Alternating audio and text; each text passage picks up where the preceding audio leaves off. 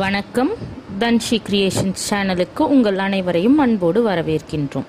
இன்றைக்கி நம்ம என்ன பார்க்க போகிறோம்னா வேர்க்கடலை பற்றி தான் பார்க்க போகிறோம். வேர்க்கடலை அப்படின்னா என்னென்னா, நம்ம வேறு பேரெல்லாம் என்ன சொல்லுவோம்னா மணிலா, கடலைக்காய் அப்படின்னு சொல்லுவோம். நம்ம வேர்லேருந்து வர்றதுனால அதை வேர்க்கடலை அப்படின்னு சொல்லுவாங்க. மணிலா அப்படிங்கிற ஊரில் தோன்றியதால் வந்துட்டு அதை மணிலா அப்படின்னு சொல்கிறாங்க. ஒரு வகையான கடலை அப்படின்றதுக்காக அதை கடலைக்காய் அப்படின்னு சொல்லுவாங்க. நாட்டு வழக்கில் வந்து மல்லாக்கொட்டை, கல்லக்கா அப்படின்றதையும் சொல்லுவாங்க. நம்ம இதிலிருந்து நம்ம வந்து எண்ணெய் எடுப்போம். அதாவது மலாட்டை எண்ணெய், கடலை எண்ணெய் அந்த மாதிரி சொல்லுவோம். நம்ம இந்த எண்ணெயில் வந்துட்டு அதிகமான கொழுப்பு இருக்குது, சாப்பிடக்கூடாது அப்படின்ட்டு வந்து நிறைய மருத்துவர்கள் வந்துட்டு நம்மளை வந்து சொல்லியிருக்காங்க, நம்மக்கிட்ட வந்து அந்த மாதிரி சொல்கிறாங்க. ஆனால் அது வந்து முற்றிலுமான வந்துட்டு ஒரு மூட நம்பிக்கை வந்து இந்தியாவில் பரப்பப்பட்டிருக்காங்க.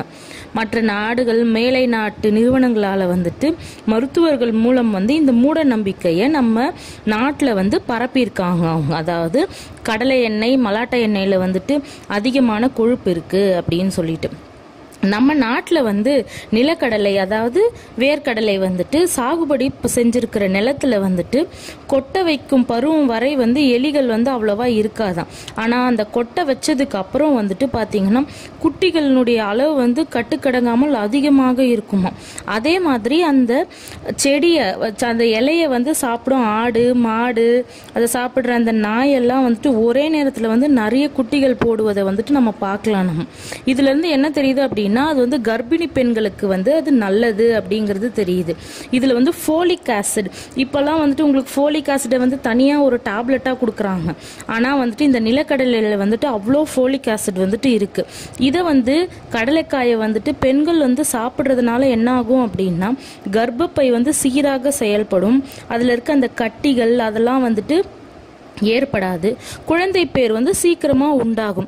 இதில் வந்து டெய்லி இதை வந்து மகப்பேறு காலத்தில், அதாவது ப்ரெக்னெண்ட்டாக இருக்கும்போது டெய்லி சாப்பிட்டாங்க அப்படின்னா கருவில் இருக்க குழந்தைக்கு வந்து மூளைக்கும் நரம்பு வளர்ச்சிக்கும் வந்துட்டு இது ரொம்ப நல்லது அப்படின்றது தான் உண்மையான ஒன்று. இன்னொன்று வந்து இது நீரிழிவு நோயை வந்து தடுக்கும் அப்படின்னு சொல்கிறாங்க. நீரிழிவு நோய் அப்படின்னா டயபெட்டிஸ். இப்போ வந்து நிறைய பேருக்கு வந்து டயபெட்டிஸ் இருக்கிறத பார்க்கலாம் நம்ம. ஏன்னா இதில் வந்துட்டு மெக்னீஷியம் வந்து அதிகமாக இருக்குது. இந்த மெக்னீஷியம் என்ன பண்ணும் அப்படின்னா மாவுச்சத்தையும் கொழுப்பையும் வந்துட்டு கன்வெர்ட் பண்றதுல வந்து ரொம்ப முக்கியமான பங்கு வந்து இதுக்கு இருக்கு. அதனால அந்த நிலக்கடலை சாப்பிடும்போது அது சீக்கிரமா நடக்கும். அதனால இது இன்னொரு என்ன பண்ணுது அப்படின்னா, நம்ம உணவில் இருக்கிற கால்சியத்தை வந்து கரெக்டாக அந்தந்த பார்ட்டு கரெக்டாக போய் சேர்றதுக்கும் உதவுது இந்த நிலக்கடலை. அதுக்கப்புறம் என்ன ஆகும்னா, இன்னொரு யூஸ் என்ன அப்படின்னா, பித்தப்பை கல்லை வந்து கரைக்கும் இது. அதுக்கு அடுத்தது இதயத்தை காக்கும். இதயத்தை காக்கும் எதனால அப்படின்னா, ரெஸ்வெட்ரால் என்ற சத்து வந்து இதில் இருக்குது. இது வந்துட்டு இதய வால்வுகளுக்கு, அந்த வால்வ்ஸ் எல்லாம் இருக்குல்ல, அதுக்கெல்லாம் வந்துட்டு ரொம்ப நல்லது இது. அதுக்கப்புறம் வந்து இளமையை பராமரிக்கும். பாலிஃபினால்ஸ் அப்படின்ற ஆன்டி ஆக்சிடென்ட் வந்து இதில் இருக்குது. அதனால் வந்து ஜென்ரலாக நோய் வர்றதெல்லாம் வந்து தடுக்கும். அதனால இளமை வந்து அப்படியே இருக்கும். அதாவது சீக்கிரமாக ஏஜ் ஆகிறது வந்து தெரியாது அப்படின்னு சொல்லுவாங்க. இன்னொன்று வந்துட்டு நினைவாற்றலை வந்து இது அதிகரிக்கும். அதை வந்து மூளை வளர்ச்சிக்கான நல்ல டானிக் அப்படின்னு சொல்லுவாங்க இந்த நிலக்கடலையே. ரத்த ஓட்டத்தை வந்து சீராக்கும் இது. அதுக்கப்புறம் மன அழுத்தத்தை போக்கும், கொழுப்பை குறைக்கும். ஆனால் வந்து இங்கே என்ன சொல்லியிருக்காங்க அப்படின்னா, ஜென்ரலாக டாக்டர்ஸ் என்ன சொல்லுவாங்க அப்படின்னா, கல்லக்காய் சாப்பிட்டா வந்துட்டு அது வந்து கொழுப்பு, நிலக்கடலை சாப்பிட்டா கொழுப்பு அப்படின்னு சொல்லுவாங்க.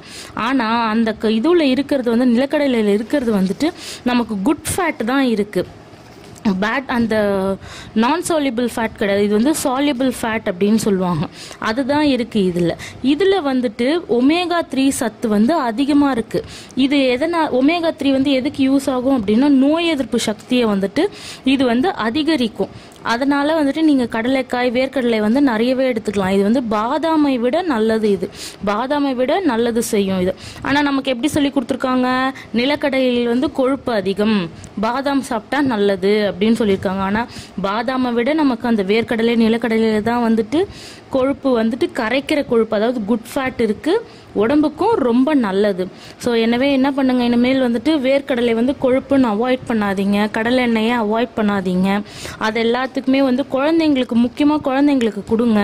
நோய் எதிர்ப்பு சக்தி உண்டாகும், அவங்களுடைய மூளை நரம்பு வளர்ச்சி எல்லாம் நல்லா இருக்கும், அவங்களுக்கு எந்த ப்ராப்ளமும் அவ்வளோ சீக்கிரம் வராது. நீங்கள் வந்து இந்த சன்ஃப்ளவர் ஆயில் மற்ற ஆயிலெலாம் யூஸ் பண்ணுறதை விட வந்துட்டு நீங்கள் கடலை எண்ணெயில் செஞ்சு கொடுங்க எல்லாத்தையுமே. தேங்க்யூ. தன்ஷி கிரியேஷன்ஸ் சேனலை சப்ஸ்கிரைப் பண்ணுங்கள், பக்கத்தில் இருக்க பெல் பட்டனை கிளிக் பண்ணுங்கள். வீடியோஸ் அப்லோட் பண்ணும்போது உங்களுக்கு நோட்டிஃபிகேஷன்ஸ் வந்துட்டு இருக்கும். தேங்க்யூ.